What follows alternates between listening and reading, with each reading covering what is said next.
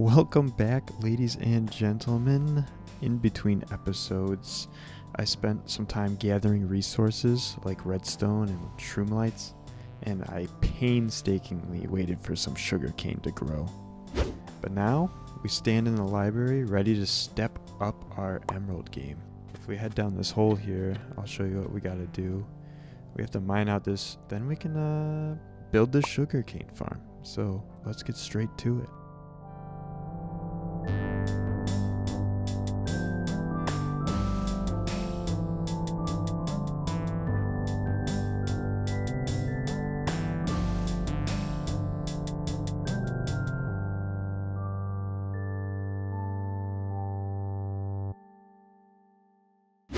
With that dug out, I guess all we have to do now is really just build this in.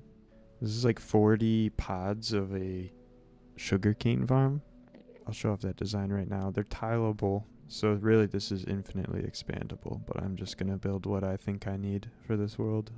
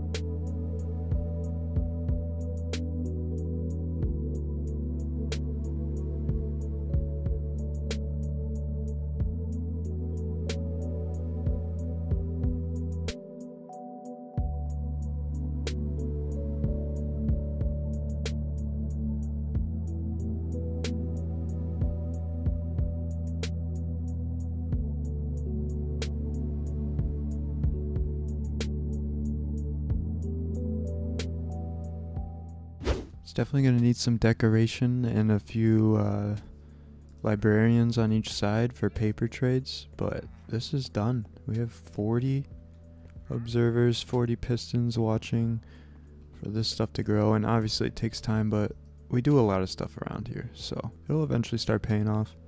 Might as well start it now and maybe AFK it today at work. And after an overnight session of AFKing here, this thing has done some work. We have plenty of paper now. We just need to get some guys down here. Kind of want like 3 villagers on each side that we can just trade paper with for lots of emeralds, and then we'll have the main villagers up here where we can get our books and whatnot, like this mending dude.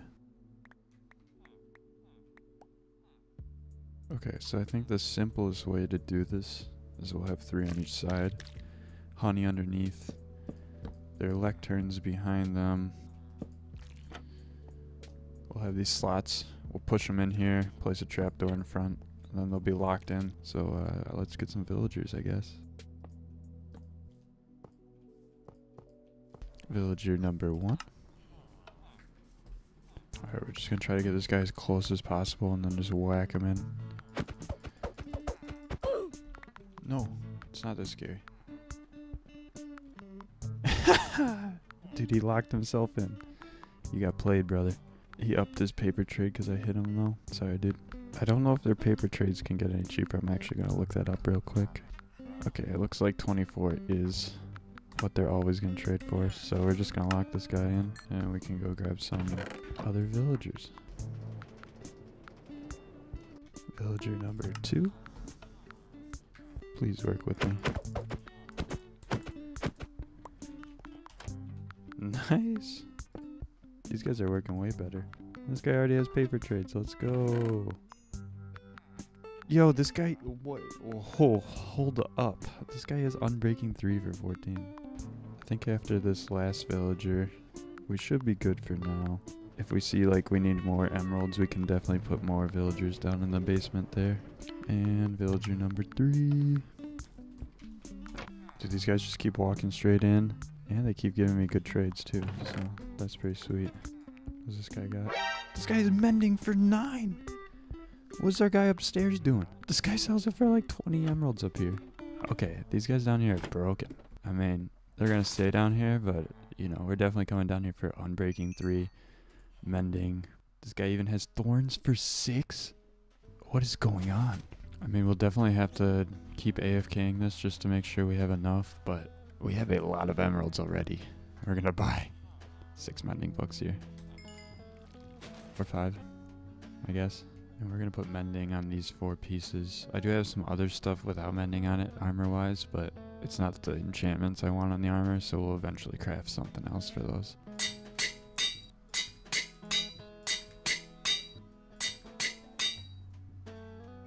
Nice.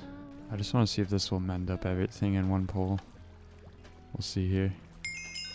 Definitely our armor. If you guys have any ideas on how to decorate down here, let me know. I'm not really sure what to do just yet. One thing I was thinking of doing is relocating these animals in this farm right here, kind of towards the edge of the property over there. Let me know what you guys think, because I think this is some like prime real estate right here for some other builds and whatnot. Make it feel more city-like. And these are just kind of plopped right in the middle, but you know, I'm not sure. I'll leave that up to time. I am setting out on an expedition real quick. I have to go find some pod soil. I want some mushroom stem for a certain build we're gonna do here in a second. I could be wrong, but I think it spawns under those mega trees up there. I came all the way out here without silk touch. Okay, half a day later, we are back, ready to grab some pod soil with my only silk touch tool. And with the help of these 3 baller villagers, we got silk touch on our axe here. And we can get these stems. I have to say it's very satisfying breaking these mushrooms with an axe. It's like insta-mine. And if I spend 1 diamond here and make a jukebox, I think we are ready to build a little monument here. So I think I am going to do another little time lapse before we are done here and build an homage to our dragon fight. We'll check out this disc and get to it.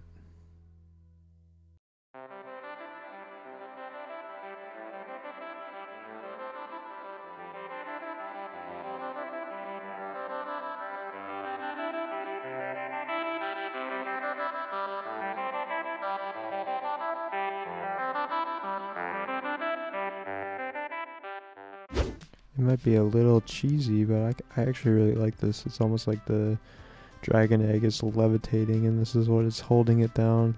But a nice little pillar of progression in our series.